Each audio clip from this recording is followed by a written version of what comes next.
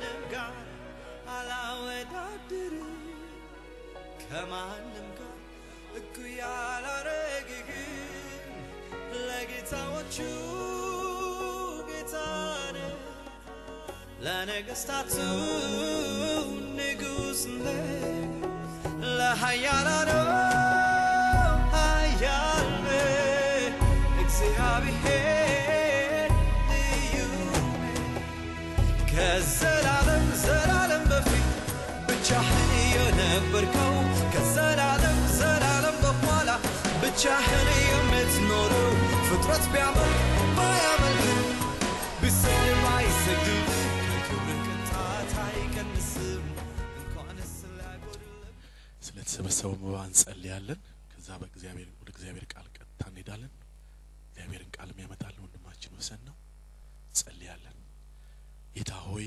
ስለተሰበሰበው መባ እናመሰግናለን እግዚአብሔር ካንተ ካገኘነው ካንተ ከተቀበልነው በረከት ለዚህ ደግሞ ላንተ ቤት ስራ የሚያስፈልገው ነገር መስጠት እንድንችል ጸጋ ስላበዛህልን ተመስገን የሌላቸውን ጌታ ባንተ ጸጋ እንድትጎበኛቸው ለምንሃለን ጌታ ሆይ ደግሞ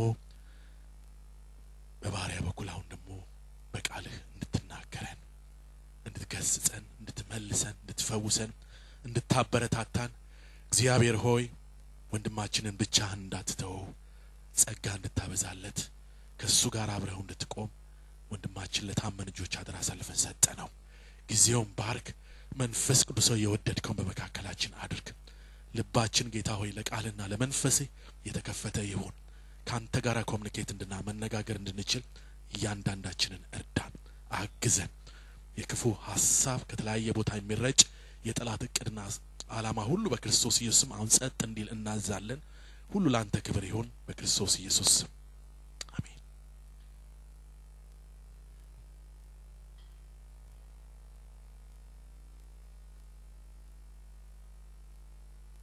እንደምን አደራችሁ ጌታ ይመስገን ትንሽ ከኋላ አካባቢ ብትጨምሩልኝ ጥሩ ነው ክብር ለእግዚአብሔር ይሁን እንግዲህ ባለፉት 2 ሳምንታቶች የእግዚአብሔርን ቃል አብረን ስናጠና ነበር ከሁለተኛ ጴጥሮስ ምዕራፍ 1 ላይ ያለውን ሐሳብ ዛሬ 3ኛ ሳምንት ነውና ትምህርቴን እጨርሳለሁ ዛሬ እግዚአብሔር ይባረክ ሁለተኛ ጴጥሮስ ምዕራፍ 1 ከ1 እስከ 11 ያለውን ሐሳብ ላይ በመነጋገር ነው የቆየነው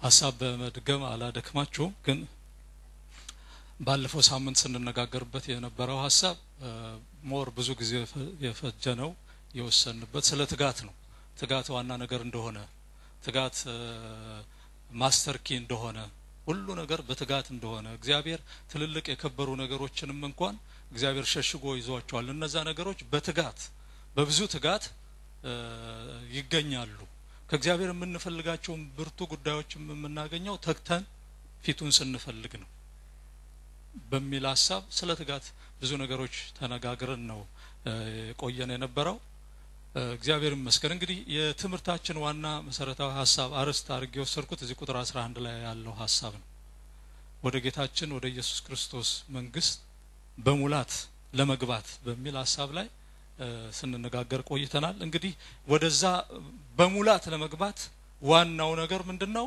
ትጋት ያስፈልጋችኋል እንድንተጋባቸው የተሰጡን 7 ምሰሶች ወይም ደግሞ ካራክተሮች ለክርስቲያን ዋና ነገሮች ናቸው ለክርስቲያን በጣም ትላልቅ ኤሌመንቶች ናቸው በክርስትና ህይወታችን ውስጥ ልንፈጽማቸው የሚገቡ በዘመናችን ሁሉ ልናደርጋቸው ጌታ የሰጠን የኛ አሳይመንቶች ናቸው እየፈጸምናቸው እየጨመርን እያበዛን ልናደርጋቸው የተገቡ ሐሳቦች እንደሆነ ይሄ ክፍል ይነግረናል ክብር ለእግዚአብሔር ይሁን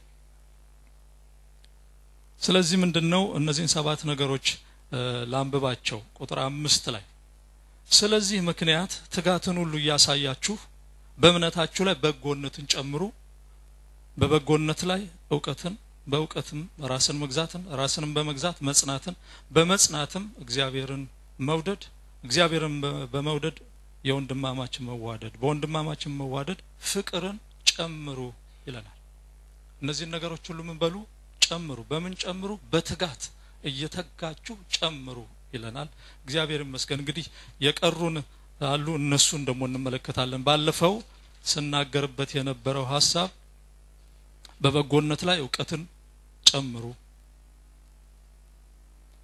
በእምነታችን ላይ ማለት ነው እምነት ምንድነው ብለን ስንነጋገር ደግሞ እምነት የክርስትና ወይም የስነ ምግባር መሰረት ነው የምንገነባው በዚህ ላይ ነው በዚህ ላይ እንገባል በእምናችን ላይ በእምነታችን ላይ እንገነባለን እነዚህ ነገሮች ስለዚህ የመጀመሪያው በጎነት ነው በጎነት ብለን ተነጋግረናል ቀጥለን ደግሞ በበጎነት ላይ ዕውቀትን ዛሬ ሶስተኛ ሐሳብ ነው መሰለኝ ምክንያቱም እምነት እንደ አንድ ሳይሆን የወሰድኩት እምነትን እንደ መሰረት ስለወሰድኩት ማለት ነው እምነት መሰረት ነው በዛ ላይ እንድንገነባ ስለተባለ እስቲ እግዚአብሔር እንዲያስተምረን እንጸልያለን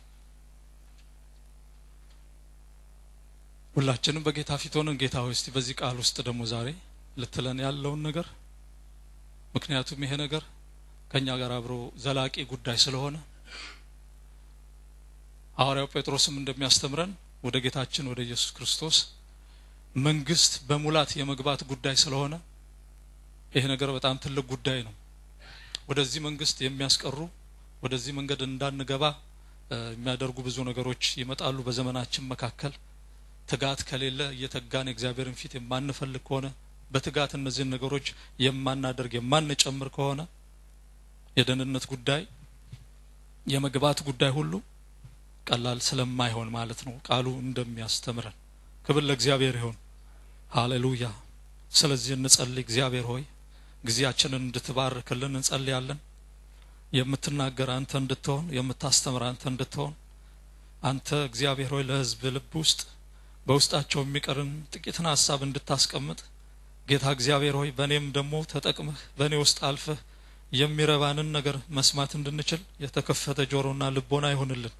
በኢየሱስ ክርስቶስ ስም ጌታ ሆይ በእውነት ካንተ እግር ቁጭ ብለው ካንተ መማርን እንደመረጡ ጌታ ሆይ በኢየሱስ ክርስቶስ ስም እኛም ዛሬም ከብዙ ነገሮቻችን ተሰብስበን ጌታ ሆይ ካንተ ለመስማት ግዚያችንና ሰዓታችንን ሁለንተናችንን ይዘን ባንተ ፊት ስለመጣን ስለረዳህን ዛሬም ደግሞ ቃልን እንድንሰማ ልባችን የተከፈተ ስለሚሆንልን እናመሰግናለን በኢየሱስ ክርስቶስም በዙሪያችን ያለ ማንኛውም ተጽዕኖ አሁን ስፍራውን ቦታውን እንዲለቅ አንተ ብቻ በዚህ ስፍራ እንድትገዛ አንተ ብቻ በዚህ ስፍራ እንድትከብር የምትናገርበት ጊዜ እንዲሆን ጌታውኛም የሰማነውን በህይወት ለመተግበር በዚህ እውነት ላይ ተመስርተን ለመኖር እንድንችል ቃልህ የሚለንን እንድንለማመደው ጸጋ ይብዛልን እኔንም እርዳኝ ጌታ ሆይ እንደሚገባ መግለጥ መናገር እንድችል ጊዜውና አካባቢውን ሰዓቱን ሁሉ ለአንተ ሰጠን በኢየሱስ ክርስቶስ ስም አሜን ክብር ለእግዚአብሔር ይሁን በእውቀት ላይ ራስን መግዛትን ነው ዛሬ የምንነጋገረው ራስን ሰልፍ ገቨርን ማለት ራስን መግዛት ዶሚኒየን ማለት ራስን መግዛት በጣም ቀላል ነገር አይደለም አይደል ራስን መግዛት የሚባለው ሐሳብ ቀላል ነገር አይደለም ዛሬ ዘመኑን ስንመለከተው የሰው ልጅ ራሱን የማይገዛበት ያለ ዘመን ላይ ነው ያለነው አይደል በጣም ከመቼው ጊዜ በበለጠ ልቅነት አይደል በጣም ልቅ የሆነ ትውልድ ነው አሁን ያለው ትልቅ ትንሽ ሳይባል ሁሉ ልቅ ነው ግን እኛ ክርስቲያኖች ግን እምነታችን የስነ ምግባር መሰረት ነው ስለዚህ በዚህ ላይ የላቀ ነገር ማሳየት ከኛ ነው የሚጠበቀው ዓለምን ለዓለም የምናሳየው ለዓለም ተገልጠን የምንወጣበት ነገር ዋናው ምናችን ነው ስነ ምግባራችን ነው ባህሪያችን ነው ስለዚህ እነዚህ ነገሮች ለኛ አብዝተው እንዲበዙልን በዚህ እውነት መገለጥ እንዲሆንልን የእግዚአብሔር ጸጋ ከሁላችን ጋር ይሁን በእውነት አይደለም ራስን መግዛት በጣም አስቸጋሪ ነው አንድ የግሪክ ቃል አለ ሶፎርሱኑ ይባላል ትንሽ አባባሉ ከባድ ነው በደንብ ብየው እንደሆነ አላቅም ደግነቱ ግሪክኛ ስለማትችሉ እሺ ይሄ ቃል የሁለት ሐሳብ ጥምር ነው ምንድነው የኤክሰለንስ የካራክተር ኤክሰለንስ እና ሶበር ማይንድ ያለው ሶበር ማይንድ እነዚህ ሁለት ሐሳቦች ባላንስ አድርገው ሲጠመሩ ምንን ይፈጥራል ሰልፍ ጋቨርን ሰልፍ ኮንትሮል ይለዋል ትርጓሜው ማለት ነው ስለዚህ ዛሬ ሰዎች ትውልድ ለምን ራሱን አይገዛም ብትሉ በተበላሸ ባህሪ በዘቀጠ የሞራል ህይወት ውስጥ ስለሚመላለሱ ሰዎች ራሳቸውን ሊገዙ አይችሉም እውነተኛ ራስን መግዛት የሚቻለው በመጀመሪያ የባህሪ ወይም የካራክተር ለውጥ ያስፈልጋል። ሌላው ደግሞ አእምሮአችን ደግሞ ሶበር ማይንድ ሊኖር ይችላል፣ የረጋ የተለወጠ ዝግ ያለ አእምሮ። እነዚህ ሁለቱ በሚጠምሩበት ጊዜ ሰው ራሱን መግዛት ይችላል። ጌታ ይመስገን። ሰው የማይችለውን ነገር ለሰው በጣም ከባድ የሆነውን ነገር እኛ ግን ራስን በመግዛት እንድንኖር እግዚአብሔር ይሄንን ስለሰጠን እናመሰግናለን። ባለፈው ትምህርቴን ስጀምር ይሄን ክፍል የመጀመሪያ ስትመለከቱት እግዚአብሔር የመለኮት ባህሪ ተካፋዮች እንድንሆን ሰጥቶናል አይደል? ያ የመለኮት ባህሪ እንደ እግዚአብሔር መልክ እንደ እግዚአብሔር የሆነውን ህይወት መኖር መቻል እንድንችል ሊረዳን የሚችል ያ ልዩ ኃይል እንደሆነ ተነጋግረን ስለነበረ ማለት ነው። አንድ አሪስቶትል የሚባል ፈላስፋ ስለዚህ ነገር የጻፈው አንድ ነገር አንብቤያለሁ። ይሄ ሰውዬ ስለ ሰውና ስለ ሰው ፓሽን ሲናገር እንደዚህ የሚል ነገሮች አስቀምጧል። ጥሩ አርጎ ስላስቀመጠው ማለት ነው ራስን ስለመግዛት። እንግዲህ በፓሽንና በሪዝን መካከል ማለት ነው በፓሽንና በሪዝን መካከል ስላለው ጦርነት አንደኛውን ሲያሸንፍ የሚያመጣውን ውጤት ይሄኛው ደግሞ አንደኛውን ሲያሸንፍ ሊያመጣ የሚችለውን ውጤት ሲናገር ነው። እንግዲህ ፓሽን የሚለው በፍቅር ራስን አሳልፎ ለሰጠነው ነገር ማለት ነው። ፓሽናችን ምንድነው? ሰው በፍቅር ራሱን አሳልፎ የክርስቶስ the passion of Christ የሚል ነገር አይተናል አይደል? የክርስቶስ ፓሽኑ ምንድነው? ለኛ ህይወቱን አይደል ሳይሰስት አይደል ያን ሁሉ መከራ ያን ሁሉ ነገር ተቀብሎ ራሱን ለኛ መስጠት። የሰው ፓሽኑና ደግሞ ሰው ሪዝኑ አለ ምክንያቱ አካባቢው የሚነግረው ነገር ማለት ነው። አካባቢው የሚነግረው ነገር እነዚህ ሁለት ነገሮች። ስለዚህ አንዱ ባንዱ ላይ ሲሰለጥን ማለት ነው ፓሽን በሪዝን ላይ ሲሰለጥን በዚህ ጦርነቱ ውስጥ ሰው ድል ያገኛል ማለት ራሱን መግዛት ይችላል። ነገር ግን ምክንያቱ በፓሽኑ ላይ ሲሰለጥን ግን ሰው ራሱ መግዛት አይችልም ነው ሐሳቡ የሰውየው ሐሳብ። ስለዚህ ትክክለኛ ሐሳብ ነው። ለምን ማለት ነው? ይሄ እንግዲህ በሌላ አባባል ራሳችን የሰጠንለት ራሳችንን በፍቅር ለምናስገዛለት ነገር ያ ከሆነ ፓሽናችን በዙሪያችን ያሉ ምክንያቶቻችን ማለት ነው ራሳችንን እንዳንገዛ የሚሆኑት ብዙ ነገሮች እነሱን አሸንፈን ለዛ ራሳችንን በፍቅር ለሰጠነው ነገር ራሳችንን ስናቀርብ የዛን ጊዜ ራሳችንን እንገዛለን። ለፍቅሩ ስንል ከሆነልን ከተደረገልን ነገር የተነሳ ሰውኮ ሮሚዮና ጁሊየት የሚባሉም አሉ አይደል እንዴ? ለሷ ሲል ይሞትላታል አይደል? ለሷ ሲል ይኖርላታል፣ ህይወቱን ፍጹም ህይወቱን ይሰጥላታል። እኛም ለክርስቶስ። ስለዚህ ራሳችንን የምንገዛበት ምክንያት አለ ማለት ነው። ከምንም ተነስተን ራሳችንን አንገዛም። የዚህ ፓሽናችን በዙሪያችን ያሉ ምክንያቶቻችንን ሁሉ አሸንፎ ራሳችንን መግዛት እንችላለን። ክብር ለእግዚአብሔር ይሁን። ስለዚህ ፓሽናችን ምንድነው? የኛ ፓሽን ምንድነው? እሱ ወዶናልና እንወደዋለን አይደል እንዴ? ሞቶልናልና ራሳችንን እንሰጠዋለን። ሮሜ ምዕራፍ 12 ከ1 ጀምሮ እስከ 3 ያለውን ስናነብቆ ምን በሉን የተባልነው ራሳችንን ሕያውና ቅዱስ መስዋዕት አድርገን ለሱ አቅርቡ ነው። መስዋዕት ሆኖ ለሱ ለሞተልን ራሱን ለሰጠን ጌታ ራሳችንን አገረን እንድናቀርብ። ስለዚህ እግዚአብሔርን ደስ ለማሰኘት ስንል እሱ የማይወደውን እሱ የናቀውን ነገር ትተን ለዛ ሳንሸነፍ ለዛ ራሳችንን ሳንሰጥ ራሳችንን በመግዛት እንድንኖር እግዚአብሔር እንዲረዳን ያስፈልጋል። እንደምንመለከተው ዛሬ በዙሪያችን ብዙ ሁኔታዎች ራሳችንን መግዛት እንደማንችል ይነግሩናል። ራሳችንን እንዳንገዛ ብዙ ነገሮችን እንጋበዛለን። አለመቻሉ ይነገረናል። ሞኝነት እንደሆነ ሁሉ ይነገረናል አይደል? ምን ብለህ ነው ራስህን ገዝተህ እንዲህ ተሰብስበህ የምትኖረው ይለናል ሁኔታዎች ሁሉ ማለት ነው አይደል? ግን ለምንድን ነው እኛ ራሳችንን የምንገዛው የሚለውን ግን ልናውቀውና ልንመልሰው ያስፈልገናል ማለት ነው። እሺ ራሱን የማይገዛ ሰው ማሰብ ከሚገባው በላይ ስለ ራሱ ወይም ደግሞ ስለ እምነቱ ያስባል። ይሄ ሮሜ ምዕራፍ 12 ላይ ከ1 እስከ 3 ያለውን ሐሳብ ስታነቡ ቁጥር 3 ላይ ይሄንን ሐሳብ ያነሳል። ራሳችሁን ስጡ፣ ይሄ እግዚአብሔርን ደስ የሚያሰኝ ነው፣ ለአእምሮ የሚመች ነው እያለ ከነገረ በኋላ ቁጥር 3 ላይ የሚለውን ሐሳብ ላንብብላችሁ። እንግዲህ ራስን ስለመግዛት ብዙ ጊዜ ሁላችንም ስናስብ ከብዙ ነገሮች መቆጠብን ነው አይደለም እናስበው። ለምሳሌ ከመጠጥ አይደል ከሚያረክሱ ነገር ከሱሶች ከተለያዩ ስሜቶች ምናምን መግዛት ብቻ አድርገን እናስባለን። እነዚህም ዋና ነገሮች ናቸው። ግን እዚህ ይሄኛውን ክፍል ይዘን ራሳችንን አቅርቡለት ለተባልነው ነገር ያለውን ሐሳብ ስንመለከት ራስን መግዛት በዚህ አቅጣጫ እንድንመለከተው ብዬ ነው። ለኛ እሱ የተሻለ ስለሆነ ዛሬ እንደው ራሳችሁን ከመጠጥ ራሳችሁን ግዙ ብዬ ብላችሁ ምንም አይፈየድም አይደለም። ይሄ ለኛ ሊነገረን የማይገባ እውነት ነው። እናውቀዋለን። መነገርም ካስፈለገ ይነገረናል።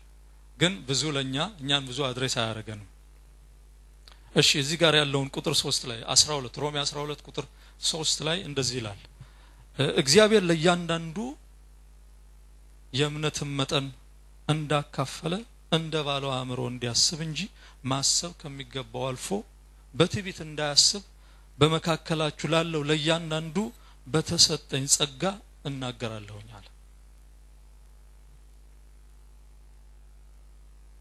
ስለዚህ እግዚአብሔር የእምነትን መጠን እንዳካፈለን መጠን እዚህ ጋር እምነት የሚለው ጸጋን ነው።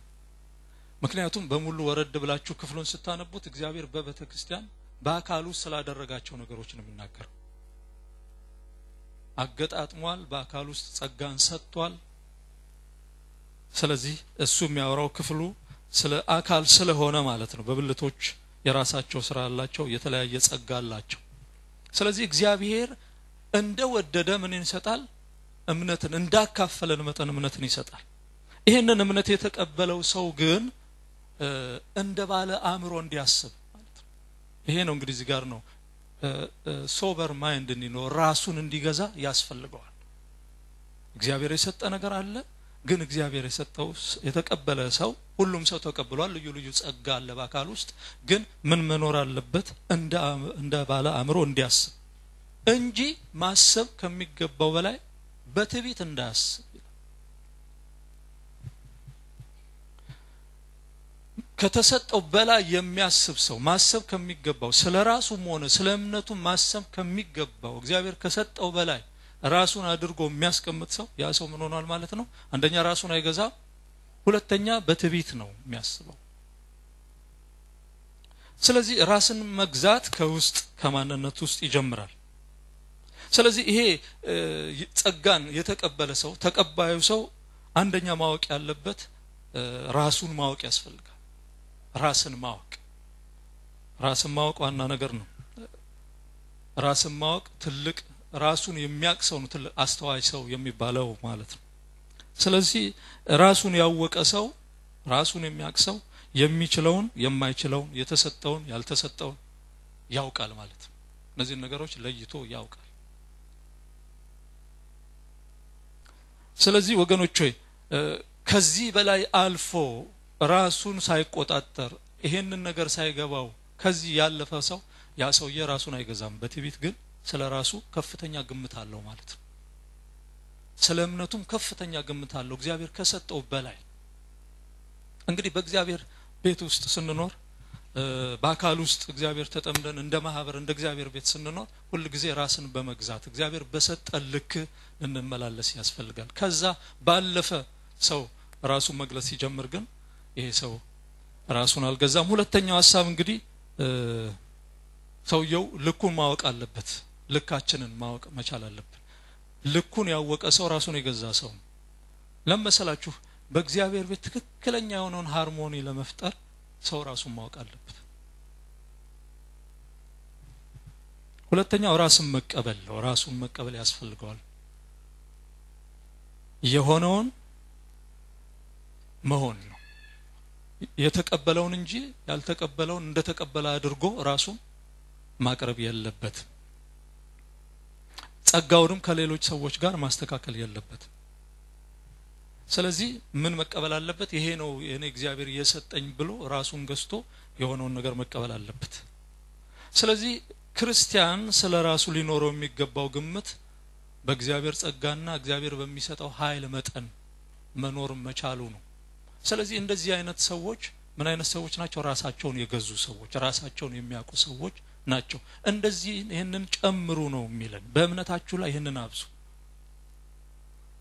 ከኔ ጋር ናቸው ወገኖች?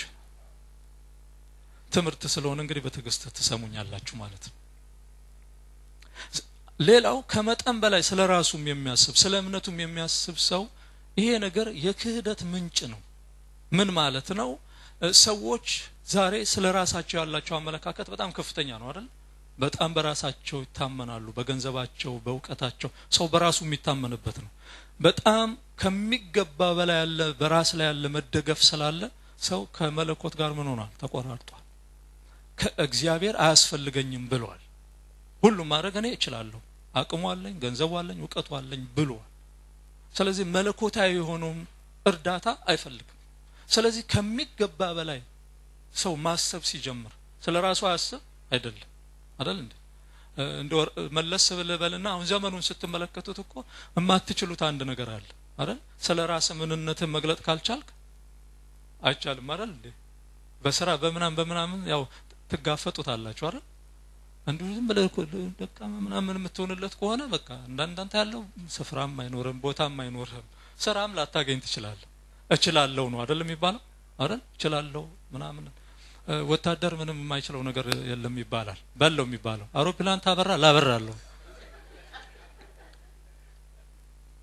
ልክ እንደዛ ይመስላል ሰመኑ። ሁሉን በቃ እንደው የማይኮነውን ሁሉ ለመሆን ነውና የማትችለውን ሁሉ እኔ እችላለሁ ብለህ ራስን ካላቀረብክ አንተ በዚህ ህብረተሰብ መካከል ቦታ የለህም። እንዴት አገኒስት እንደሆነ ታውቃላችሁ ለመንፈሳዊ ነገር አይደል? በቃኛ ያልሆነውን ሆነን እንድንገለጥ ነው ሁኔታው ዘመኑ የሚያስገድደን ማለት ነው። እንዴት እናድርጎ በስ እንግባበት እንደኛው በቃ መጽሐፉ ደግሞ ያው አይደለም ዛሬም እንዳረጀኛም አንቆጥረውም። ዛሬም የእግዚአብሔር ቃል ምንድነው እንግዲህ ያለን? ወደ ዘላለሙ ወደ ጌታችን ወደ ኢየሱስ ክርስቶስ መንግሥት በሙላት ለመግባት ይሄ ነገር ምን ይበል በእናንተ ህይወት ውስጥ በእምነታችሁ ላይ ምን በሉት ነው የሚለው? ጨምሩ፣ ራሳችሁን በመግዛት ኑሩ። ስለዚህ ባላንስ ያስፈልጋል ማለት ነው ለኛ። አንድም ዝም ብለን እንደው ማንጠቅምና የማን መረጋገጫ መሆን የለብንም።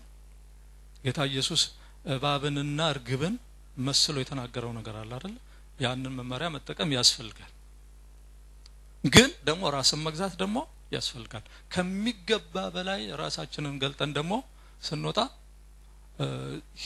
ተከዶ ሁሉንም እንችላለን ዮካ አይደል ምንለው? እንችላለን ሁሉን እንችላለን ስንል እግዚአብሔርስ ኢየሱስ እርዳታ ኢየሱስ ጣልቃ ገብነት የት ሄደ? አደጋ ላይ ልንወድቅ እንችላለን ማለት ነው። አይታወቅም እኮ ከስ ያለ ነው ሰው በራሱ ኮንፊደንስ ያዳበረ የሚመጣው ካልተጠበቀ ጥንቃቄ ከሌለው ማለት ነው። አይደለም እንደ ወገኖች ከኔ ጋር ነን? እሺ እንደዚህ ደስ ይላል አለን ስትሉኝ።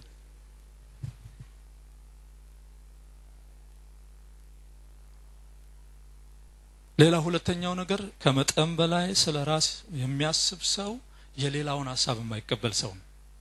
በቃ የሱ ጭንቅላት የሱ ሐሳብ የሱ ብቻ ትክክል እንደሆነ ያደርጋል። የሌላውን ምን ያደርጋል? አይቀበልም። እሱ ያለው እሱ ያሰበው ብቻ። ይሄ ምንድነው? ከራሱ ከሌላው የተሻለ ልዩ ነገር እንዳለው ያስባል። ይሄ ከእግዚአብሔር ሕዝብ እንደዚህ ያለ አስተሳሰብ አይጠበቅም ማለት ነው አይደል? ከወንድሜም የማገኘው ከወንድሜም የምሰማው ከወንድሜም የምቀበለው ነገር አለ። ለሱም እድል ልሰጠው ምንም እንኳን ደካማ ቢሆን ማለት ነው። አመለካከቱ ደካማም ቢሆን ግን ልንሰማው ያስፈልጋል። ቦታ ልንሰጠው ያስፈልጋል። ልንለው ጊዜ ልንሰጠው አቴንሽን ልንሰጠው ያስፈልጋል ማለት ነው።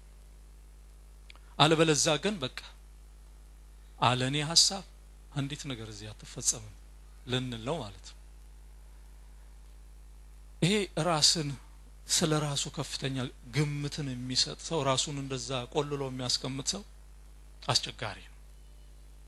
እና ራሳችንን በመግዛት ከኛ በላይ የሚያውቅ ከኛ በላይ የሚያስብ ከኛ በላይ ሁሉን የሚቆጣጠር እንዳለ መለኮታዊ የሆነውን የእግዚአብሔርን ነገር እንዳንረሳ ማለት ነው አይደል አኛና አቅም ከኛ በላይ ትልቅ አለ ለሱ ራሳችንን እያስገዛን እንኖራለን ማለት ነው ክብር ለእግዚአብሔር ይሁን ስለዚህ እግዚአብሔር ከሁሉ በላይ አዋቂ ነው እሱ ነው እኮ ይሄ ጴጥሮስ እንደሚነገረን በዓለም ካለው ኮራፕሽን በክርስቶስ ዕውቀት ምን ብላችኋል ይላል አምልጣችኋል ያስመለጠን የክርስቶስ ዕውቀት ነው ዛሬም በዚህ ዕውቀት ነው እንድናድግ ባለፈው ሳምንት እንደተነጋገርነው ይሄ ዕውቀት ይጨመር ስለዚህ ከዕውቀቶች ሁሉ በላይ የበለጠ ዕውቀት ያቺ ያለፈችው ሳምንት ምሳሌ ተረሳችኋለች እንደው ከትምህርቱ ሁሉ እሷን ጆክ ይዛችሁ ብቻ ነው እንደሄዳችሁት ብዙ ጊዜ እንደሱ ነው የሚለው አንድ የምትጣፍጥ ነገር ጣለ ስትደረቀ እሷ ምን ተባልክ ሲባል ያችን ነው ሰው የሚነግራችሁ ታስታውሱታላችሁ ያ ምሁር በባህር ላይ ሊዝናና ሄደው ሰውዬ እና ሰውየው ምን አለው ከዋክብት አየና አንተ ልጅ ስለ ከዋክብት ተምረሃልና አለው አይ ጌታዬ እኔ አልተማርኩም ስለ ስሙም እንኳን ስለ አጠራሩም ሰምቼ አላቅም አለ አይ ካልተማርክማ ከእድሜ ሩቡን አታላሉ አንዳንዴ በጣም በቃ ሲፈላስፍ ታዩታላችሁ ሁለተኛ ደግሞ ስለ ጸዋት አየና ስለ ጸዋት ተምራለህ አሉ አልተማርኩም ሲለው እን ካልተማርክ ደግሞ ሌላ ግማሽ ከህይወት አታላሉ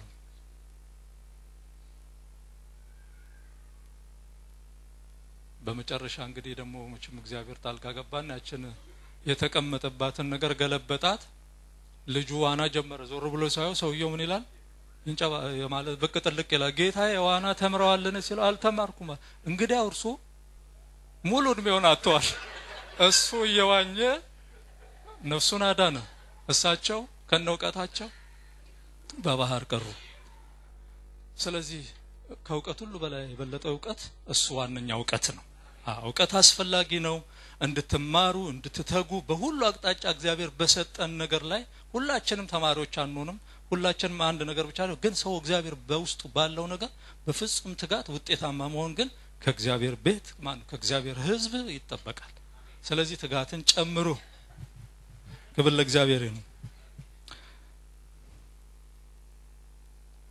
ራሱን የሚገዛ ሰው ራሱን አሸንፏል ስለዚህ ለስሜቱ ተገዢ አይሆንም ሐዋርያው ጴጥሮስ በዚህ በምዕራፍ 2 ቁጥር 19 ላይ ራሳቸው የጥፋት ባሪያዎች ሆነው አርነት ተወጣላችሁ እያሉ ተስፋ ይሰጧቸዋል ሰው ለተሸነፈበት ለሱ ተገዝቶ ባሪያ ነው አለ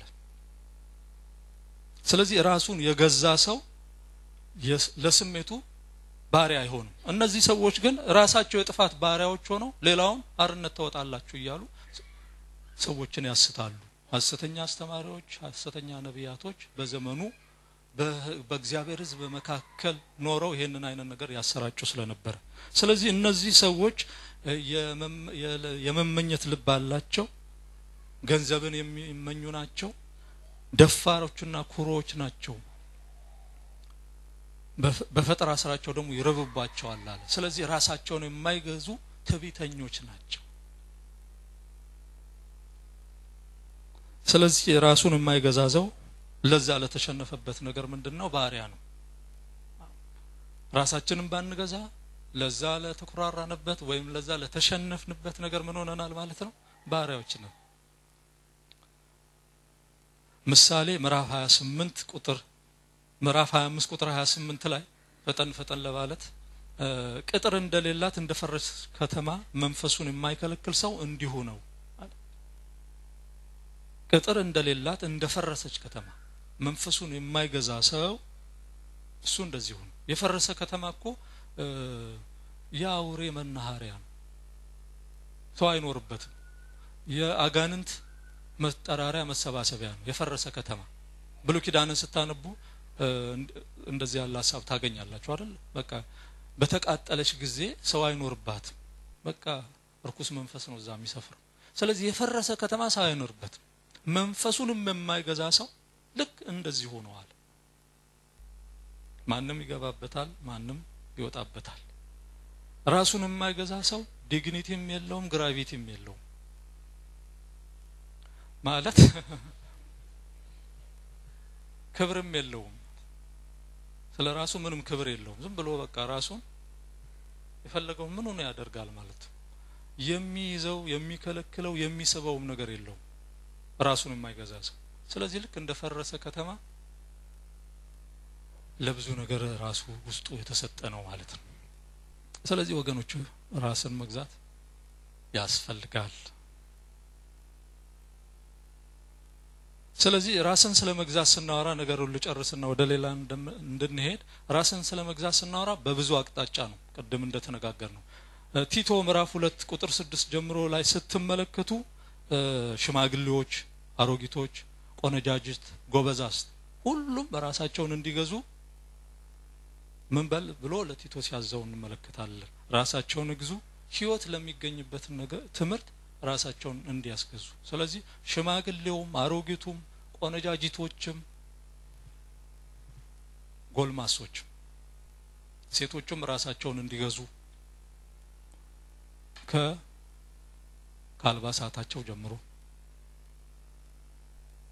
እናንተ ሴቶች እንግዲህ የነካካዋችሁ ነው ባለፈው ሳምንት ትንሽ ዛሬ ደግሞ በሁሉ አቅጣጫ ብቻ ራሳችንን እንግዛ አልሄድ ብዙ ስለዚህ ከጸባይ ከስሜት ከእንቅስቃሴ ጀምሮ ራስን መግዛት ይተበቃል እግዚአብሔር ይመስገን እንግዲህ በአንዳንድ ከባድ ሁኔታዎችንም ሲገጥሙን ነገሮቹን እንዴት አድርገን ራስን በመግዛት ማለፍ እንድንችል እግዚአብሔር መንፈስ ቅዱስ እንዲረዳን ያስፈልጋል አንዳንድ ጊዜ ደካማ ጎናችንን ማወቅ ጥሩ ነው አውቀን በቃ በዚህ ጉዳይ ላይ መንፈስ ቅዱስ ወይ እርዳኝ በቃ ራሴን ገዝቼ ማለፍ እንድችል ብለን ልዩ የሆነ መለኮት እርዳታ እንዲሰጠን መጸለይ ያስፈልጋል ጌታ ይባረክ ጌታ ደግሞ ይረዳል ምክንያቱም እኛ ብቻችንን በማይቻል ነገርና ጌታ አላጋፈጠን መለኮታዊ እርዳታ ስለተሰጠን ማለት ነው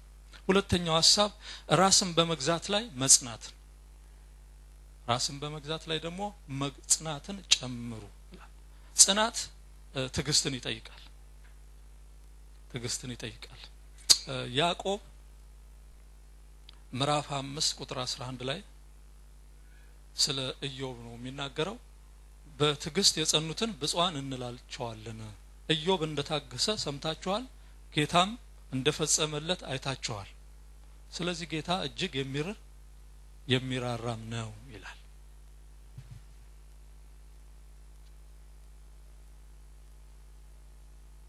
ስለዚህ ወገኖች አሁን ደግሞ በነገር ሁሉ የምንጸናው ለምንድን ነው ብለን ስንል ደግሞ የምንጸናው ከፊል ለፊታችን የሚጠብቀን ነገር ስላለ ለምንድን ነው ራሳችንን የምንገዛው ብለናል አይደል ቀደም ለምንድን ነው ስንል እኮ ያ ፓሽኑ ነው ለክርስቶስ ስንል እሱ ነውርን ንቆ ራሱን ለኛ አሳልፎ እንደሰጠ ለዛ ስንል ራሳችንን እንገዛለን ከፍቅር የተነሳ ማለት ነው አሁን ደግሞ ለምንድን ነው የምንጸናው ብለን ስንል ከፊታችን የሚጠብቀን ነገር ስላለ በቃ ግባ ያለን ሰዎች ነን አላማ ያለን ሰዎች ነን ገና ባለፈው በትምህርት የመጀመሪያ ላይ እንደተነጋገርነው በሙላት እንድንገባ ነው ግን መግቢያው ደግሞ እንደተሰጠንም አይተናል አይደል ትዝ ይላችኋል በክርስቶስ ኢየሱስ ጽድቅ ገብተናል ድነናል ግን በሙላት እንድንገባ ነው እየተባልን ያለነው ገብተናል ድነናል አሁን ግን በሙላት ለመግባት እነዚህ ነገሮች በትጋት ይፈጸሙ ነው ስለዚህ የምንጸናው በሙላት ወደዛ ለመድረስ ነው ዕብራውያን ምዕራፍ 12 ላይ ቁጥር 2 እርሱ ነውርን ንቆ በፊቱ ስላለው ደስታ በመስቀል ታግሶ በእግዚአብሔር ዙፋን ቀኝ ተቀምጧል ይላል ስለ ጌታ ኢየሱስ ነው የሚያወራው እሱ ነውርን ንቆ በፊቱ ስላለው ደስታ ስለዚህ ይሄ ነው ግቡ ማለት ነው ነውርን ያስናቀው በፊቱ ስላለው ደስታ ነው ስለዚህ የሱ ደስታ ደግሞ ማን ነው የሱ ደስታኛ ነን አይደል ደስታዎቹኛ ነን ትዝ ይላችኋል ኢሳይያስ ምዕራፍ 53 ላይ ስለሱ በተናገረ ሐሳብ ላይ የነፍሱን ድካም በብርሃን ያህል ደስም ይለዋል በእውቀቱም ብዙዎችን ያድናል ይላል በእውቀቱ በዓለም ካለው ርኩሰት በክርስቶስ ዕውቀት ዳንን ብሎ ጴጥሮስ እንደነገረን በእውቀቱ ብዙዎችን ያድናል እኛ በመዳናችን ፍሬውን ያያል ደስታው የኛ መዳን ነበረ ስለዚህ ጸንቶ ምን ብሏል እሱ በመታገሱ ደስታውን አይቷል ክብር ለእግዚአብሔር ይሁን ሐዋርያ ጳውሎስም እኮ ለተሰሎንቄ ሰዎች ሲናገር አንደኛ ተሰሎንቄ ምዕራፍ 2 ቁጥር 19 ላይ ተስፋችን ወይስ ደስታችን ወይስ የትምክታችን አክሊል ማን ነው በጌታ በኢየሱስ ፊት በመምጣቱ እናንተ አይደላችሁም ምን ይላል ስለዚህ ጳውሎስም ልክ ደስታው እነዚህ የተሰሎንቄ ሰዎች ናቸው እነሱ በእምነታቸው በመጽናታቸው ምክንያት ወገኖቹ እኛ በመጽናታችን ምክንያት ሌሎችን አጽንተን በጌታ ፊት ደስ የምንሰኝበት ልጆች እንላለን መንፈሳዊ ልጆቻችን ብለን እንደምንለው ማለት ነው እነዛን አጽንተን እነዛን አስተምረን እነዛን መክረን እነሱ በጌታ ፊት ምናቻችላቸው በመምጣቱ ፊት ለኛ ደስታዎቻችን እንደዚህ ያሉ ልጆችን ያብዛላችሁ እግዚአብሔር ይመስገን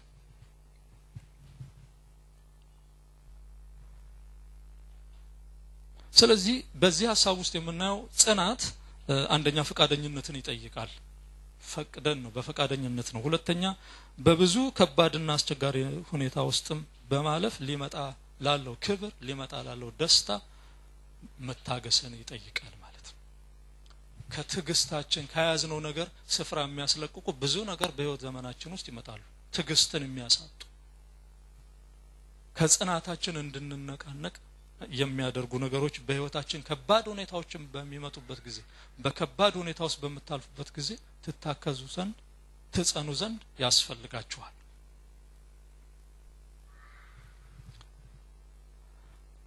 ሐዋርያ ጳውሎስ በያዕቆብ መልእክቱ ላይ ምዕራፍ 1:1-4 ላይ ምን አለ ወንድሞች ሆይ የእምነታችሁ መፈተን ትግስትን እንዲያደርግላችሁ አውቃችሁ ልዩ ልዩ ፈተና ሲደርስባችሁ እንደ ልዩ ደስታ ቁጠሩት አለ ፓራዶክስ ማለት የሚቃረን ነገር ነው ሰው ልዩ ልዩ ፈተና እየደረሰበት እንዴት አድርጎ እንደ ሙሉ ደስታ ይቆጥረዋል ምንድነው የሚቀናን እንደው መቃ ብዙ ነገር ሲል ልዩ ልዩ አንድ እኮ አይደለም ያለው ደግሞ ልዩ ልዩ ፈተና ሲደርስበት እንደ ሙሉ ደስታ ይቆጠራል እንደው እስቲ ወደ እውነቱ እንምጣ አረ ፕራክቲካሊ ስናየው እንኳን ብዙ ነገር በህይወታችን እንደ ካታስትሮፍን በለው አንዱን ስንለው አንዱ ቢመጣ እንጃ እንዴት እንደምንሆን ግን ምን አለን እንደ ሙሉ ደስታ ቁጠሩት አይ ክርስትና ደስ ይላል በአንድ በኩል አይደል ያ ጠነክራል ማለት እንዴ የተልፈሰፈሰ እምነት አይደለም ዋጋም እየተከፈለለት አይደል እንዴ ብዙዎች እኮ ብዙ ዋጋ የተከፈለለት እምነት ነው አይደል ክርስትና የጠቀመኝ ብለን ብንዘምር ደስ ይለኝ በጣም አንዱ ዝም ብሎ አይነት ህይወት ቢሆን ኖሮ ዝም ብሎ አይነት እምነት ቢሆን ኖሮ ግን ዋጋ እየተከፈለለት ነው ስለዚህ ልዩ ልዩ ፈተና ሲደርስባችሁ እንደሙሉ ደስታ ቁጠሩት አለ ለምንድነው እዛ ጋር ያሰመረው ነገር አለ ስራውን ይፈጽም ስለዚህ እግዚአብሔር በህይወታችን ማለት ነው በህይወታችን የሚፈቅዳቸው ነገሮች አሉ ትግስታችን ተፈትኖ ጽናታችን ተመዝኖ ተፈትኖ ወደ ሌላኛው ነገር እንድናልፍ እግዚአብሔር ይፈቅዳል አይደል እግዚአብሔር መሳሪያ አለው ታውቃላችሁ ሰይጣን እግዚአብሔር መሳሪያ እጅ እንደሆነ የሌለ ትምህርት አመጣ እንዳትሉ ጳውሎስ እኮ ወደ 3ኛ ሰማይ ሄዶ በተፈተነ ጊዜ ትዝላችኋል አይደል ምን ተሰጠኝ ነው ያለው የሚጎስመኝ የሰይጣን መግያ ተሰጠኝ ስለዚህ 3 ጊዜ ጸለይኩኝ ይሄ ነገር ከኔ ይነሳ ጌታ ወይ ባከነ ቀለው ይያልኩ ማለት ግን እግዚአብሔር አላነሳለትም ጸጋዬ ይበቃል አለው ስለዚህ ሰውየው በትዕቢት ከፍ እንዳይል እንደ 3ኛ ሰማይ ሄጄ መጣሁ እንደኔ እኮ የመላእክትን ቋንቋ ይሰማ ከናንተ ማንንም ይል ሁልሽንም እኔ በልጥሻለሁ ቢል እንዳይል ተሰጥቶታል እና እግዚአብሔር አላነሳለትም ስለዚህ እግዚአብሔር ስራውን እንዲፈጽም እናንተ በትግስት በጽናት ጠብቁ ስለዚህ እግዚአብሔር መጨረሻ ላይ የሚያደርገው ፍጹማንና ሙሉዋን ፍጹምና ሙሉ እንድትሆኑ ያደርጋችኋል ይጨርሳል ማለት ነው ስለዚህ በሙላት ነው የምንገባው ማለት ነው። ስለዚህ አንዳንድ ጊዜ በህይወታችን የሚያልፉ ከባባድ ሁኔታዎች በሚገጥሙም ጊዜ ሌላ ነገር ከማሰብ እንደ እግዚአብሔር ሰው ቀጥ ብለን እናስብ። እግዚአብሔር ምን አስቧል ማለት እንድንችል እግዚአብሔር ይርዳል።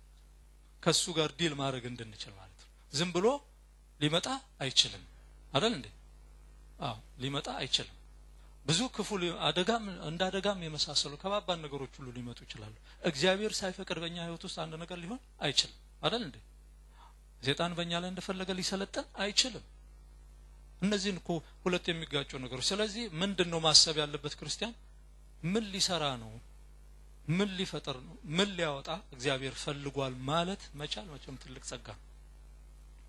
ስለዚህ እናልፋለን፣ በትዕግስት ጸንተን እናልፋለን አይደል? በደስታ መቼም እንደው ደስታ የሚለውን ሐሳብ ባይገባኝም እንደ ልዩ ደስታ እንዴት እንደሚቆጠር ባይገባኝም ግን ቢያንስ እግዚአብሔር ያደርገው ያለው ነገር ብለን ልንል ያስፈልጋል። ስለዚህ አንዳንድ ጊዜ የማይገቡ ነገሮች በህይወታችን ውስጥ ይሆናሉ። ስለዚህ እግዚአብሔር ሰዎችን ያዕቆብ እንደሚለው እግዚአብሔር ማንንም ቴምፕት አያደርግም። እግዚአብሔር ማንንም በክፉ አይፈትንም። እግዚአብሔር ግን ሰዎችን ቴስት ያደርጋል።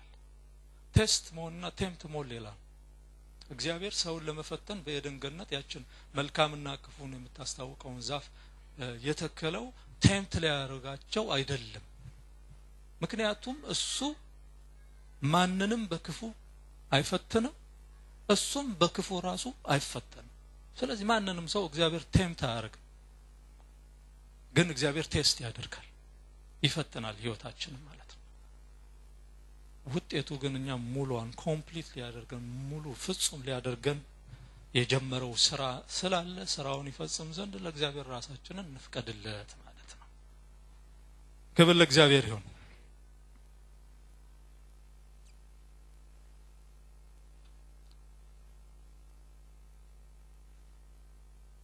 ስለዚህ አማኝ በህይወቱ መጽናቱ የሚታወቀው በክርስቶስ ባለ እምነት በመንፈስ ቅዱስ ላይ ባለ ደስታና ሰላም ነው።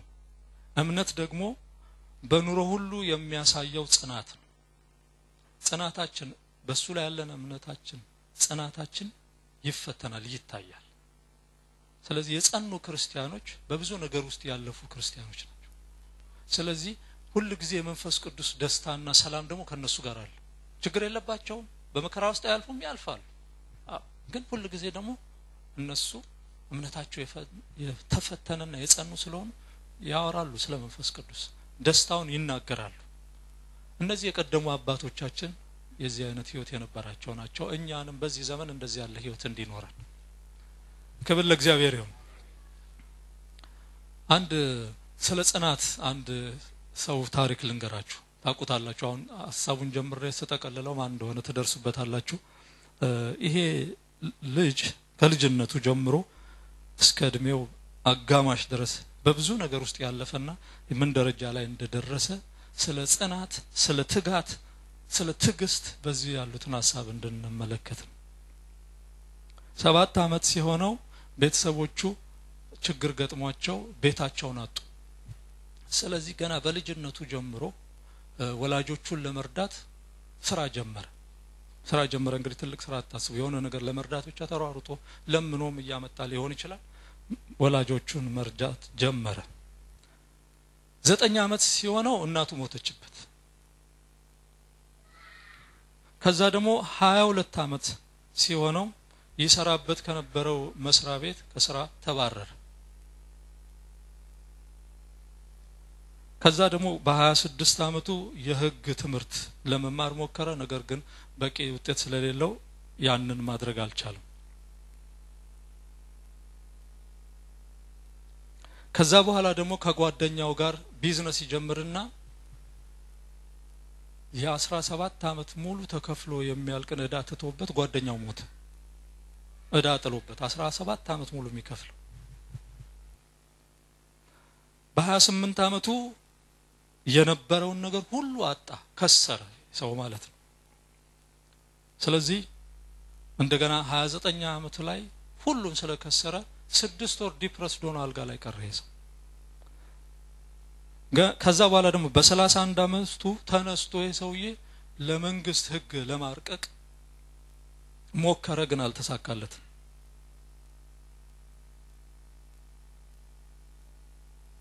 በ33 አመቱ ደግሞ በካቢኔ ውስጥ ገብቶ በመንግስት ካቢኔ ማለት ነው ውድድር አደረገ። እንትኑን እንድታዩት ማለት ነው ከየት ተነስቶ ምን ደረጃ ላይ እንደሚደርስ። አንዴ እንደዚህ ይወርዳል እንደገና ሲነሳ ደግሞ በኃይለኛ ይነሳል። በዚህም ጊዜ አልተሳካለትም። በ36 አመቱ ደግሞ በመንግስት ምክር ቤት ውስጥ እንደገና እዛ ብዙ ተሯሯጠ። አሁንም እዛ ስፍራ ሊያገኝ አልቻለም፣ አልተሳካለትም። በ39 አመቱ ባደረገው እንቅስቃሴ ደግሞ አሸነፈ። ከዛ ከሁለት አመት በኋላ የመንግስት ምርጫ ሲደረግ ሳይመረጥ ቀረ። ከዛ በ46 አመቱ ደግሞ በዩናይትድ ስቴትስ ውስጥ በሱ ፓርቲ ውስጥ ምክትል ፕሬዝዳንት ሆኖ ተመረጠ። ከዛ በኋላ ያው ወደ ዋና በአገር ለመምራት በሚደረገው ምርጫ ላይ ሳይሳካለት ቀረ። በመጨረሻ በ50 አመቱም እንደዚሁ ብዙ ተሯሯጠ፣ አልተሳካለትም። በ52 አመቱ ግን በአሜሪካ ውስጥ ዘ ግሬት ፕሬዝዳንት ከሚባሉት ውስጥ ዋና ፕሬዝዳንት ሆነ። ይሄ ሰው ማን ነው? አብርሃም ሊንከን። ስለዚህ ታሪኩን ስትመለከቱት ይሄ ሰውዬ በጣም ከልጅነት ጀምሮ በብዙ ቻሌንጅ ውስጥ ያለፈ ወርዷል፣ ግን ደግሞ እንደገና ይነሳል፣ ይጸናል፣ ይታገሳል። ስለዚህ አሉ ከሚባሉ ትልቅ ከዛ ህይወት እዚህ ደረጃ ላይ። ስለዚህ ወገኖች ሆይ ይሄ ትልቅ ምሳሌ ነው አይደል? ጌታ ኢየሱስ ክርስቶስም ለኛ ትልቅ ምሳሌያችን። እንዱ መቼም ወደ ሰው ወረደ ብለን ሰዎች እንኳን እንዴት ያለ ትግስት፣ እንዴት ያለ ጽናት፣ እንዴት ያለ ፓሽን በውስጣቸው እንዳለና እንዴት አይደረስም የተባለውን ነገር ሁሉ አልፎ ሰው ያቆማል እኮ ሄዶ በቃ አልችልም ብሎ ነው የሚያቆም። ግን ይቻላል፣ እኛማ እንችላለን ማለት ነው። ስለዚህ ወገኖች ሆይ ጌታ ይረዳናል። በነገር ሁሉ በትጋት ውጤታሞች እንሆናለን። ግን አልቲሜት ግባችን ግን ወደዛ ለመግባት ነው።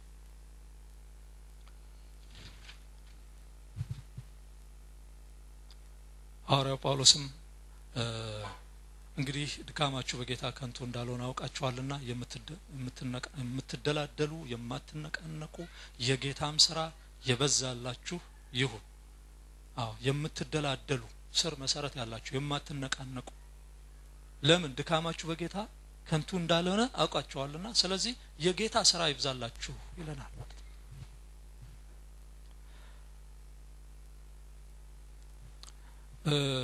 በዚሁ ክፍል ላይ እነዚህ ሐሰተኛ አስተማሪዎች ጴጥሮስ ይህን ትምህርት ሲያስተምር የተናገረበት ዋና ነገር አለ። ቀደም እንዳለው በዘመኑ በህዝብ መካከል ሐሰተኛ አስተማሪዎች ስለነበሩ እነዚህ ሰዎች ምን አሉ? ምዕራፍ 3 ላይ ስትሄዱ ሁለተኛ ጴጥሮስ ምዕራፍ 3 ላይ ስትሄዱ የመምጣቱ ተስፋ ይታል ገና ከአባቶች ጀምሮ ሁሉ ነገር እንዳለ ሆኗል፣ ምንም የተለወጠ ነገር የለም። ስለዚህ ይመጣል ተብሎ የሚጠበቀው ጌታ የት አለ ብለው ይህን ትምህርት ማስተማር ጀመሩ። እንግዲህ ሰውን አያችሁ ከእምነቱ ተስፋ ያስቆርጡታል ካለው ነገር ላይ ከጽናቱ እንዲነቃነቅ። ስለዚህ ምን አለ? ጌታ አይዘገይም አይደል? በጌታ ዘንድ አንድ ቀን ሺህ ዓመት እንደ አንድ ቀን ነው። የዘገየ የሚመስላችሁ ምናልባት የታገሰበት ብዙዎች እንዳይጠፉ ብዙዎች እንዲድኑ ነው ብሎ እዛ ብዙ ነገር ይናገራል። በጌታ ቀን አንድ ቀን ስንት ነው? በጌታ ዘንድ 24 ሰዓት አይደለም። በጌታ አንድ ቀን ሺህ ዓመት ነው። ሺህ ዓመት እንደ አንድ ቀን ነው። አንድ ቀንን እስቲ እንመልከተው። አንድ ቀን 24 ሰዓት የ24 ሰዓት። ስለዚህ አንድ ቀን ሺህ ዓመት ነው ማለት ነው አይደል? 24 ሰዓቱ ሺህ ዓመት ነው። ወረድ በል ውስጥ የቀኑ ግማሽ ስንት ነው? የ24ቱ 12 ነው አይደል? 12ቱ ደግሞ 500 ዓመት ነው። የዛ ግማሹ ስንት ነው? ስንት ዓመቱ? ስድስቱ ሰዓት 250። እሺ አብቴ ጥሩ የሳብ ሰው ነው። የሶስት ሰዓቱ ስንት ነው? 125 የ125ቱ ደግሞ የሶስቱ ሰዓት ግማሽ ስምን አንድ ሰዓት ተኩል ስንት ነው? 63 ዓመት ተኩል። እንደዚህ ብናሰላው ማለት ነው። እኛ በምድር ላይ ስንት ጊዜ ነው የምንኖረው? 80 90 ስለዚህ ወገኖቹ ምናልባት ሁለት ሰዓት ሊሆን ይችላል ቆይታችን ማለት ነው በጌታ ዘንድ እንደው ብዙ የመሰለን ታሪክ ማለት ነው ስለዚህ ጌታ ይመጣል በጌታ ዘንድ 1000 ዓመት እንደ አንድ ቀን ስለዚህ ታገሱ እነሱን አትስሟቸው የሚያናውጧቸውን አትስሟቸው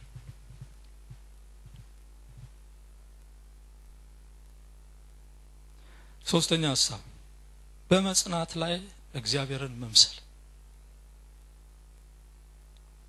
አዲሱ ትርጉም እግዚአብሔርን መምሰል የሚለውን እውነተኛ መንፈሳዊነት ብሎ ይተካዋል ማለት ነው እውነተኛ መንፈሳዊነት ወይ እግዚአብሔርን መምሰል መገለጫው ቅድስና ነው ቅድስና በሁለት በኩል ነው አንደኛ ራሳችንን ለእግዚአብሔር መለየት ነው የሱ መሆን ሁለተኛው ደግሞ በእውነትና በመንፈስ ለእግዚአብሔር መገዛት ለእግዚአብሔር መስገድ ለሱ ክብርን መስጠት ለእግዚአብሔር እንሆናለን ለእግዚአብሔር እንለያለን እግዚአብሔር ከማይወዳቸው ነገሮች ደግሞ እንለያለን መቀደስ ማለት ይሄ ነው ስለዚህ ለእውነተኛ ማንነት ወይ እግዚአብሔርን ለመምሰል ዋናው ነገር መገለጫው ቅድስና ነው እግዚአብሔርን የመምሰል ነገር ደግሞ የልምምድ ህይወት እንደሆነ ሐዋርያው ጳውሎስ ለጢሞቴዎስ ሲነግረው እንመለከታለን እግዚአብሔርን ለመምሰል ምን በላለው ራስህን አስለምድ የምንለማመደው ህይወት ነው እግዚአብሔርን ለመምሰል የሚደረግ ልምምድ አለ ስልጠና አለ በዚህ ውስጥ እንግዲህ ራስን ማስገዛት አለ የልምምዱ ውጤት ወይም ደግሞ መንፈሳዊ ጡንቻ ተለማምደን የምናመጣው ነገር ጡንቻው አንደኛ እግዚአብሔርን መፍራት ያዳብራል እግዚአብሔርን መፍራታችን እየዳበረ ነው የሚመጣው ታውቃላችሁ እኮ ይሄንን ልምምድ ማናረግ ከሆነ መዳፈር ይመጣል አይደል ይዳፈራል ሰው እግዚአብሔርን ይሄ ነገር እግዚአብሔርን በመፍራት ህይወት መኖር እንድንችል እግዚአብሔርን እንደ እግዚአብሔርነቱ እግዚአብሔርን እንደ ትልቅነቱ እንዳስፈራን ባስፈሪነቱ ክብር እንድናየው መንፈሳዊ ልምምድ ያስፈልጋል እግዚአብሔርን ከመለማመድ እንዲያድነን ማለት ነው ያተርፈናል ወገኖች ትውልድ እግዚአብሔርን እየተዳፈረ ነው አይደል እግዚአብሔር አባትም ነው እግዚአብሔር ወዳጅም ነው እግዚአብሔር ጓደኛም ነው ደሞም ትልቅ አምላክ ነው አስፈሪ አምላክ ነው ክብር የሚገባው ስግደት የሚገባው ነው ይሄ ደግሞ በእውነትና በመንቀጥቀጥ በስግደት ሁሉ ጊዜ እያመለክ ነው የምንኖረው ህይወት ነው ስለዚህ ይሄ ኤክሰርሳይዝ ምን ያዳብርልናል ማለት ነው እግዚአብሔርን መፍራታችን እንደተጠበቀ አክብሮታችን እንደተጠበቀ ያደርግልናል ስለዚህ ተለማመዱ እግዚአብሔርን ለመምሰል ራስን አስለምድ ሁለተኛው ነገር በልምምድ ውስጥ የሚገኘው ነገር ምንድነው ለእግዚአብሔር ያለው ፍቅራችን እንደተጠበቀ ይሆናል ሁሉ ጊዜ ጌታን እንወደዋለን በትኩስነቱ ፍቅር እኮ ምን ይላል ይጠፋል አይደል ይቀዘቅዛል አይደል እንዴ አዎ በሁሉ አቅጣጫ ይቀዘቅዛል እኛ ካልጠበቅ ነው ለባሎቻችን ለሚስቶቻችን ያለው ፍቅር ውርድ ይላል እኛ ካልቆሰቆስ ነው ካላነደድ ነው ማለት ነው አይደል ብዙ ነገሮች አሉ ፍቅርን እንዲጠብቅ የሚያደርጉ ነገሮች ማለት አለ በለዛ ፍቅርን የሚያዳፍን ነገር በጣም ብዙ ነገር አለ ለጌታም ያለን ፍቅር ይጠፋል አይደል እንደተወለድን ጊዜ የነበረን ፍቅር አለ ለጌታ ይጠፋብናል ያን ሁሉ ጊዜ እንደተጠበቀ ጌታን ልዩ ፍቅር እንዲኖረን የሚያደርገው ምንድነው መንፈሳዊ ልምምዱ ነው ማለት ነው ሶስተኛ የጽድቅ ህይወት ለማዳበር ነው ጽድቅ በሆነና ጽድቅ ባልሆነው መካከል አሁንም ለይተን በጽድቅ ህይወት ለመኖር እንድንችል መንፈሳዊ ልምምድ ማድረግ በጣም አስፈላጊ ነገር ነው በዚህም ሆነ በሚመጣው ዓለም የሚጠቅም ነገር አንድ ነገር ነው አይደል ምንድነው እሱ እግዚአብሔርን መምሰል በዚህም በዛም ይጠቅማል የተባለ እስቲ በላይ ምን ይጠቅማል እግዚአብሔርን መምሰል ግን ምክንያቱም ገንዘብ ይዘን ብንሄድ እዛ ይጠቅመናል እንዴት ሳርገን ይዘነው እንሄዳለን ሀብታችንም ዝናችንም ምናምናችንም አፈር ነው የሚሆነው አይደል ወደዛ ለዛ የሚጠቅም ነገር የለም ለዚህ ግን ይጠቅማል ተብሏል አይደል ለጥቂት ይጠቅማል ግን ለወዲያኛው ዓለም የሚጠቅመው እግዚአብሔርን መምሰል ነው ተሻጋሪው ነገር እሱ ነው አምልኮ ነው እንላለን አይደል ሁሉ ነገር ይቀራል አምልኮ ይሄዳል እንላለን ግን እግዚአብሔርን በመምሰል በመጣ ህይወት ውስጥ ለሱ የሚደረገው ይሄ አምልኮ ነው አብሮ የሚሄደው ስለዚህ ይጠቅማል ለዚህም ይጠቅማል ለወዲያኛውም ይጠቅማል አሁን ላለው ህይወት ጠቀሜታው ከፍ ያለ ተስፋ የተባረከ አእምሮ እንዲኖር ያደርጋል የእግዚአብሔር ሕዝብ እኮ የተባረከ አእምሮ ያለው ሰው ታውቃላችሁ እናንተ የተባረከ አእምሮ ነው ያላችሁ ማንንም አያገኘውም እኮ ይሄንን አእምሮ አይደል እንዴ ወገኖች ክብር ለእግዚአብሔር ይሁን የተባረከ አእምሮ ሰጥቶናል እግዚአብሔር ይባርከዋል አእምሮአችንን እንዴት ያለ ቅን እንዴት በጎነት ያለው እንዴት መልካምነት ያለው አእምሮ የሚገኘው በዚህ ልምምድ ውስጥ ነው ትርፉ ይሄ ነው ሌላው የሚገኘው በመንሄድበት ባለንበት በመንገኝበት ሁሉ ተጽኖ ማምጣት የምንችል ሰዎች ይሆናል ይሄ እግዚአብሔርን ይሄ ልምምድ የሚያረግ ሰው በተገኘበት ስፍራ ያ ሰው የሞገስ ስላለው ኢምፓክት ያደርጋል ተጽኖ ይፈጥራል ይሄ በልምምድ የሚመጣ አንዳንድ ሰዎች እኮ ግርማቸው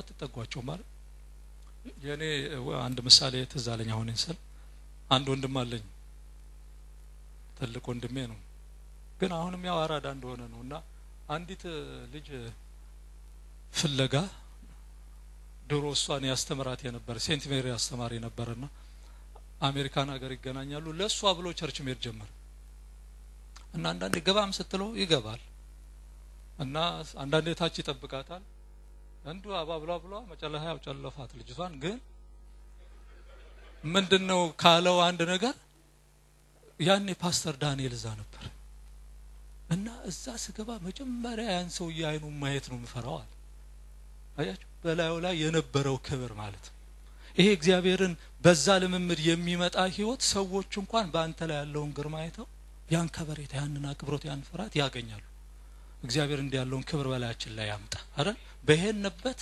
እንደዚህ ዝም ብለን በመገኘታችን ተጽኖ የምንፈጥር ሰዎች እንድንሆን አይደል ይሄ በልምምድ ይመጣል እግዚአብሔርን በፈለጋችሁት መጠን እግዚአብሔር በእኛ ላይ የሚያደርገው ክብር ነው ማለት ነው ደስ አይልም ይሄ ስለዚህ ይሄ እንድናደርግ ምን በል ነው እግዚአብሔርን ለመምሰል ራሳችንን እናስለምድ እንዱ ዝም ብሎ አይመጣም አይደል አይመጣም በትጋት ነው ተብሏል ካልቆፈርክ ካልፈለክ ካልተንበረከክ ያን ክብር ልታገኝ አትችል እንዱ ቀላሎች ነው ምንዋጋ ቀላል ዓለሙ ቀላለው አይደለም ተቻለ እኛ ቀላል አንሆን ነገሬን እንደገና አላፈርስም ብዬ እሺ ሌላው ትርፉ ምንድነው እግዚአብሔርን መምሰል ምንድነው ትርፉ ካለን በህይወት ደስተኛ መሆን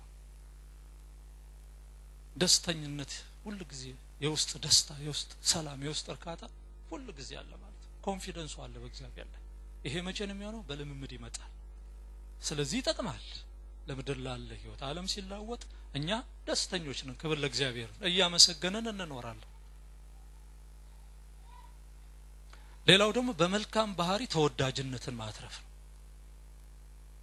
ሰዎች በጣም ደስ የሚል ነገር ያለው መልካም ባህሪ ያለው ቀን ባህሪ ሆነ ብለው ሰዎች እንዲወዱን ይሆናል ስለዚህ ይሄ ትርፍ ነው እግዚአብሔርን በመምሰል የሚገኝ ትርፍ እሺ በእውነተኛ መንፈሳዊነት የመኖር አስፈላጊነት በማምኑ ሰዎች መካከል የተቀደሰ ህይወታችንን አይተው ለክርስቶስ ለመማረክ ትልቅ ነገር ነው እኛ የሱ ምኖች ነን አምባሳደሮች ነን ለምሳሌ ጴጥሮስ በምዕራፍ 3 ቁጥር 1 ላይ እንደዚህ ይላል ስለሚስቶች ሲናገር ከባሎች አንዳንዱ ለትምህርት የማይታዘዙ ቢኖሩ በፍርሃት ያለውን ንጹህ ኑሯቸውን እየተመለከቱ ያለ ትምህርት በሚስቶቻቸው ኑሮ እንዲገዙ ተገዙላቸው አለ በመገዛት መግዛት ማለት ነው እነሱ ተገዝተው ይገዟቸዋል እነዚህ ለትምህርት የማይታዘዙትን ባሏቸው ስለዚህ የመኖሩ አስፈላጊነት ምን ማለት ነው እንደዚህ ባለ በተቀደሰ ህይወት የማያምን ባል ቢኖራት ምን ተበላው የተባለው ያ ሰውዬ ለጌታ የተገዛ እንዲኖር በተቀደሰ አኗኗር እየተገዛችለት ተገዛዋለች ማለት ነው ስለዚህ አስፈላጊነቱ በሄንበት ሁሉ ስፍራ በተቀደሰ ህይወት መኖራችን ሰዎች አይተው አንዳንድ ሰዎች አይተው ብዙ ዘመን አይተው በኋላ ላይ መጥተው ስለ ህይወታችን ይናገራሉ አይደል? አይተውን ይሄ ሰውዬ ምንም ፈቀቅ አይል ያው ነው ንግግሩ ያው ነው በቃ ከሄዱ ሲማር እንደዚህ ነው ብሎ ምስክርነት እናንተ ሰምታችኋል አይደል? ስለዚህ አንዳንዴ ባጭር ጊዜ የማይማረኩ በመኖር የሚማረኩ ሰዎች አሉ። ስለዚህ የኛ ህይወት ሰዎችን ለክርስቶስ ለማትረፍ ይረዳናል ማለት ነው። እግዚአብሔር ይመስገን። እንግዲህ እውነተኛ መንፈሳዊነት ልምምድ ነው። የልምምድ ውጤት አለ። ለአሁን ላለው ህይወት ይጠቅማል። የመኖሩ አስፈላጊነት ደግሞ ሰውን ለማትረፍ ነው ብለን ተመልክተናል። እሺ የመጨረሻውን ሐሳብ ቶሎ ብዬ ልጨርስ። እግዚአብሔርን በመምሰል የወንድማማች መዋደድ በወንድማማች መዋደድ ላይ ደግሞ ፍቅርን ጨምሩ ይላል። እነዚህን ሁለት ሐሳብ በአንድ ላይ ጠቅለን እንመልከታቸው። በወንድማማች መዋደድ ማን ነው? እግዚአብሔርን በመምሰል ላይ የወንድማማችን መዋደድ ጨምሩ። በክርስቲያን ህብረት ውስጥ ፍቅር ዋና ነገር ነው። እዚህ ጋር የሚያወራው የመጀመሪያው ወንድማማቾች ነው የሚለው። ወንድማማቾች ስለኛ ነው የሚያወራው። ፍቅር ደግሞ ለሰዎች ሁሉ በውጭ ላሉት ሁሉ። ስለዚህ አስቀድሞ በእግዚአብሔር ቤተሰብ ውስጥ ላሉት ለወንድማማቾች በእነሱ መካከል ፍቅር ዋና ነገር ነው። ፍቅር ትልቅ ኢንፍሉዌንስ ኢምፓክት ማድረግ ይችላል ሲኖር በመሃል እሱ ሲኖር ለጋራ ሐሳብ ተለያየን ሐሳብ በጋራ የጋራ ለማድረግ ለጋራ አገልግሎት በጣም አስፈላጊ ነው። ፍቅር በቤተክርስቲያን ለሚፈጠሩ አስቸጋሪ ሁኔታዎች በጋራ ለመተማመን ለጋራ ጥቅም በጋራ ለመረዳዳት ሁሉ ፍቅር ዋና ነገር ነው። እሱ ሲኖር ማለት ሲኖር አንደኛ ጴጥሮስ ምዕራፍ 4 7 እና 8 ላይ ስንመለከት እስቲ እሱን ክፍል እንመልከተው። እስካሁን መጽሐፍ አላስከፈትኳቸው። አሁን ግን እሱን እናንብበው።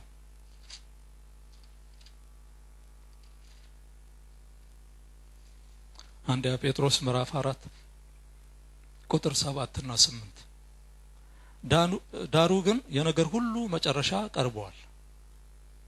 እንግዲህ እንደ ባለ አእምሮ አስቡ፣ ትጸልዩ ዘንድ በመጠን ኑሩ። ፍቅር የኃጢአትን ብዛት ይሸፍናልና ከሁሉ ይልቅ እርስ በርሳችሁ አጥብቃችሁ ያለ ማንጎራጎር እርስ በርሳችሁ እንግድነትን ተቀባበሉ ይለናል። ፍቅር የሰራውን ነገር ነው አይደል የሚነግረን? ምን ማድረግ ኃይል አለው? ኃጢአትን እንኳን የመሸፈን ኃይል አለው። አስፈላጊነቱ ምክንያቱም ትልቅ አቅም ስላለው ማለት ነው። ኃጢአትን ይሸፍናል። ፍቅር ሲኖር ያቻችላል። ፍቅር ሲኖር ኃጢአትን እንኳን በቃ በምህረት ማለፍ በይቅርታ ማረፍ እንድንችል ያደርገናል። ፍቅር በመሃል ከማከላችን አንዱ ኃጢአት እንኳን ቢሰራ ያ ፍቅር ምን ያደርገዋል? ይሸፍነዋል። ስለዚህ በወንድማማቾች መካከል ትልቁ ነገር ፍቅር ነው። ምንም ልናረግ ማንችለው እውነት ነው። ይሄ ፍቅር ሁሉ ጊዜ በእኛ መካከል ሊኖር ይገባል ማለት እርስ በርሳችሁ ምን አለ ሐዋርያ ጳውሎስ? አጥብቃችሁ ተዋደዱ። በወንድማማቾች መካከል የተጠላ መጽሐፍ ቅዱስ በጣም ያወገዘው ነገር አንደኛ ጴጥሮስ 1:22 ላይ ሮሜ ምዕራፍ 12 ላይ ግብዝነት በጣም ነው የሚኮንነው። ግብዞች አትሁኑ፣ አትገበዙ ነው የሚለው መጽሐፍ ቅዱስ። ከዚህ ይልቅ ምን በሉ? አጥብቃችሁ ተዋደዱ።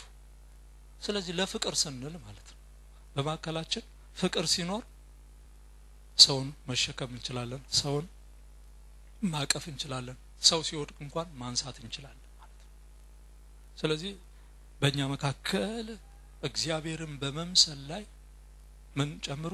ወንድማማችን እግዚአብሔርን መምሰል የቻለ ሰው ወንድሙ መውደድ አያቀተው ግን በግብዝነት አይሁን ይላል እንዱ በማስመሰል አይሁን ስለዚህ እግዚአብሔር ይርዳን በጣም ይርዳን ሌላው መጽሐፍ ቅዱስ በወንድማማች መካከል ስላለው ትልቅ አርጎ የሚኮንነው ነገር ሌላው ነፍሰ ገዳይ ነው በጣም ከባድ ነገር አይደል እንደው ይለዋል እኮ መጽሐፍ ቅዱስ ወንድሙን የሚጠላ ምንድነው አለ ነፍሰ ገዳይ ነው እንዴት ከባድ ቃል ነው ወገኖች አይደል ከባድ ቃል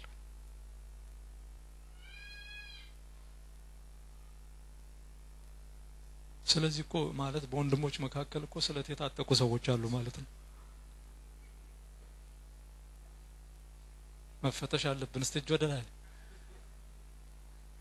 ማለት ይሄ በግብዝነት ያለ ህይወት ከሆነ ጥላቻ ካለ በወንድማማች መካከል እኛ ምን ብሎ ይለናል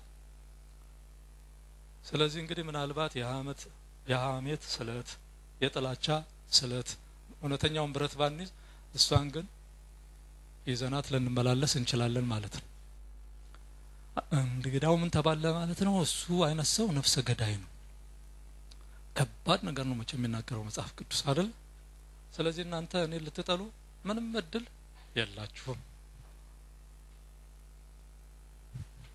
እግዚአብሔር ይርዳን እርስ በርሳችን እየተቻቻለን እየተቀባበለን እየታገሰን እየጸናን መዋደድ አይደል እንዴ ምንም እድል የለሽ እኔም ወድሻለሁ አንቺም አይደል እንደሱ ባልመችሽም መችኛለሽ እንደዛ ነው የሚሆነውና እንደዚህ እንድንመጣ እንደዚህ እንድንሆን ሁላችንም እንግዲህ ግንኙነት ባለበት ሁሉ ጊዜ ምን አለ ግጭት አለ ግጭትን ግን እንደ እኛ እንዴት ነው የምናስተናግደው ስንል በመቻቻል በፍቅር ፍቅሩ ስላለ ማለት ስላለ አንዳንዴ ሲወድቅ እንኳን ይቅር እንለዋለን ምክንያቱም ፍቅር የኃጢአትን ብዛት ይሸፍናል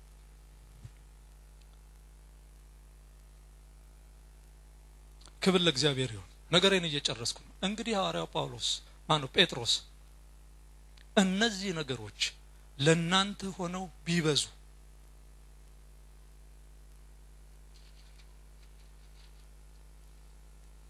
ሁለተኛ ጴጥሮስ ምዕራፍ 1 ላይ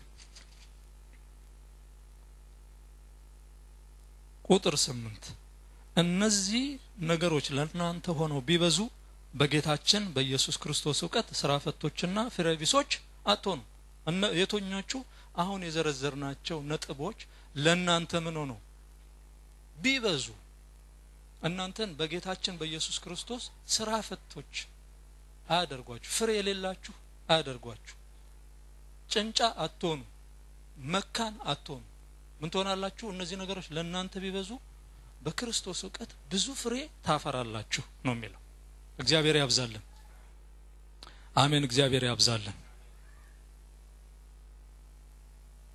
እነዚህ ነገሮች የሌሉት ሰው ደግሞ እውር ነው አለ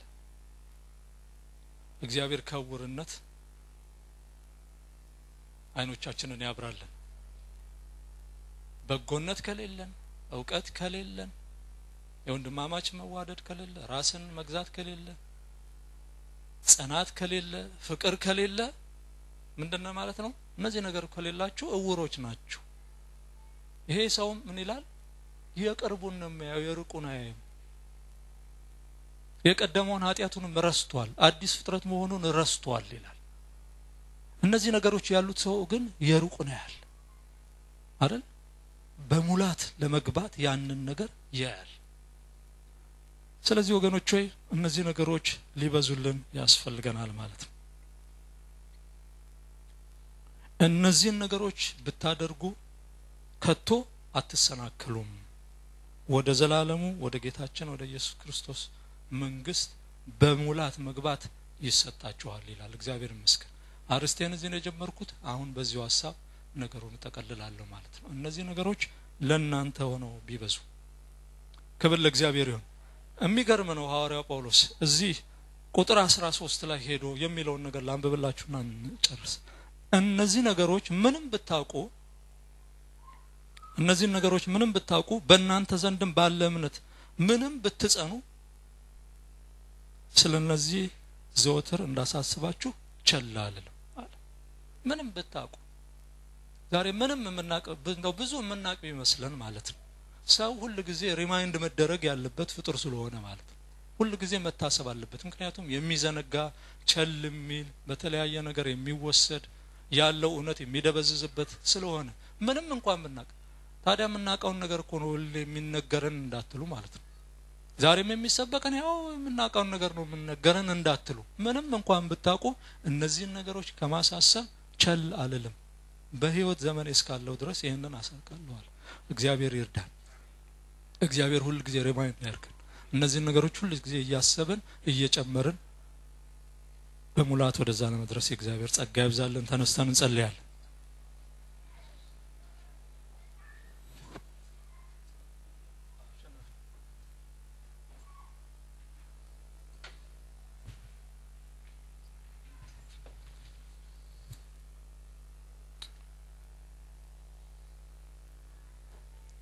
እግዚአብሔር አምላክ ሆይ ስላስተማርከን ትምህርት በጌታ በኢየሱስ ክርስቶስ ስም እናመሰግንሃለን ወንድማችን እንዳስተማረን ይህ ዕውቀት ለኛም ለልጆቻችንም ለሁሉም ሰው እለት ማስተዋል ያለበት ትምህርት ስለሆነ ጌታ ሆይ በኢየሱስ ክርስቶስ ስም አዘውትረን እንድንፈልገው አዘውትረን እንድንመኘው አዘውትረን እንድንጸልየው እርዳን እግዚአብሔር አምላክ ሆይ ከዚህ ፈቀቅ ያለ ሰው እግዚአብሔርን መምሰል የጎደለው ሰው በእግዚአብሔር መንግሥት የጎደለ ነውና እግዚአብሔርም ሆይ ከመጉደል ጠብቀን ጌታ ሆይ ወንድማችን ከዕውቀት በላይ ዕውቀት ከጥበብ በላይ ጥበብ ሙላበት ከመገለጥ በላይ መገለጥን ጨምርለት ክርስቶስ ኢየሱስን በመንፈስ ቅዱስ ይገልጽ ዘንድ በኢየሱስ ክርስቶስም ከዚህ በላይ ይሞላ ቀሪውን ጊዜያችንን ባርክልን በኢየሱስ ክርስቶስ ስም